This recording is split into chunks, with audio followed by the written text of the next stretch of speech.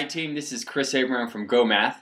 The problems that you have right over here on the side, they're practice problems. You should use these to help prepare for the General Curriculum 03, the 53, the 47, the 09 Math MTELs.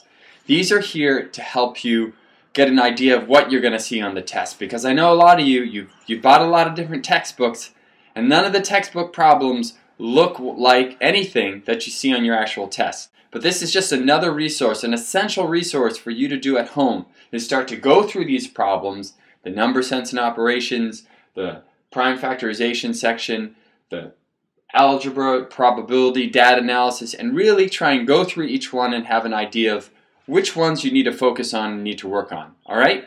Okay, get started. Let me know if you need any help, and I'll see you soon, hopefully at a workshop or through the one-to-one. Take care everyone. Bye-bye.